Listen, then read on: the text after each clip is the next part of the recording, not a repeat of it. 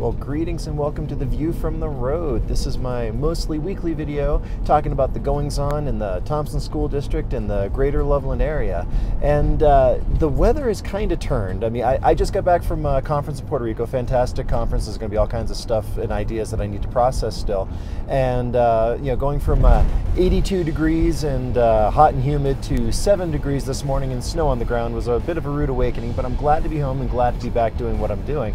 But that leads to, I read the Michener book, The Drifters, years ago, and one of the characters, Britta, she's from Norway, and she was northern Norway, and she was talking about how the winter is kind of like going through a tunnel because the sun never comes up. Well, we're emerging from the tunnel. Despite the snow on the ground, spring is just around the corner. We're supposed to have great weather at the end of this week, so I'm super excited.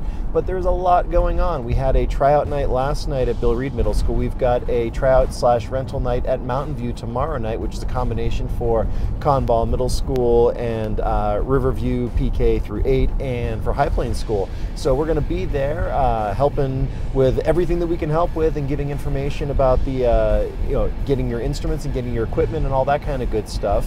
And super excited, looking forward to that. But with all this busy, I was talking with the director, he's got musical coming up, just had All-State, all that kind of stuff, and we were just busier than ever. But I, think back a couple years ago when we weren't busy, when there was nothing that we could do, and this is a much happier problem to have versus that, so we'll definitely take the chaos and the hectic pace over the subdued lifestyle that we had just a couple years ago, so super thankful for having so much to do.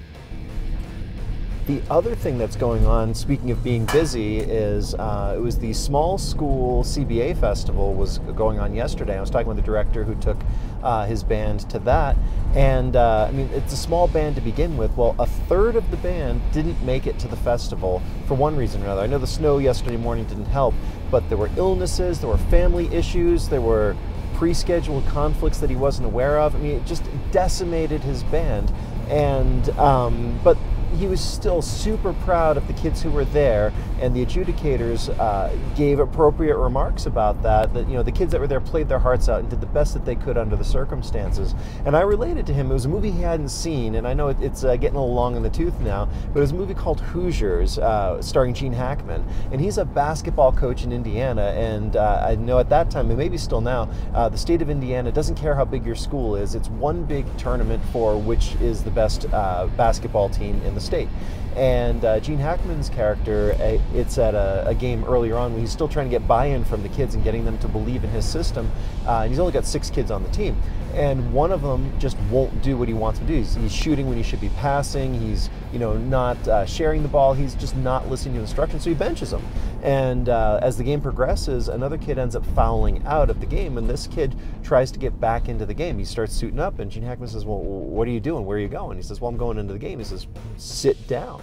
He refused to let him into the game, and when the referees came to him and said, Coach, we need one more, we've only got 4, he says, my team's on the floor. And at the end of that, and the team got slaughtered, of course, he was talking to his team in the locker room afterwards and said, I was really proud of those of you that were on the floor at the end there. And that's the kind of buy-in that we're looking for, and that's the kind of effort that we're looking for. Again, going back to what we've been through the last couple of years, that effort, that commitment is what is so important now, and the results will take care of themselves over time.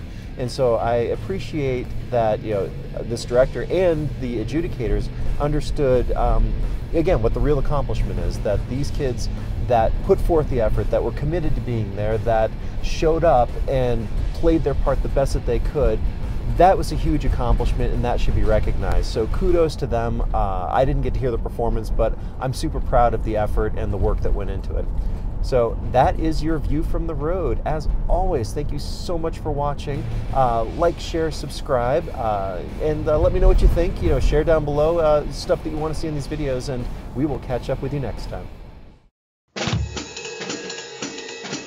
Thank you for riding along and seeing The View from the Road. If you liked this video, please share it with a friend. Subscribe to our YouTube channel and follow us on Facebook, and you will never miss a new video. I'm Drew Holmes, owner of Boomer Music Company and educational representative for the Thompson School District in Loveland, Colorado. Thanks for watching.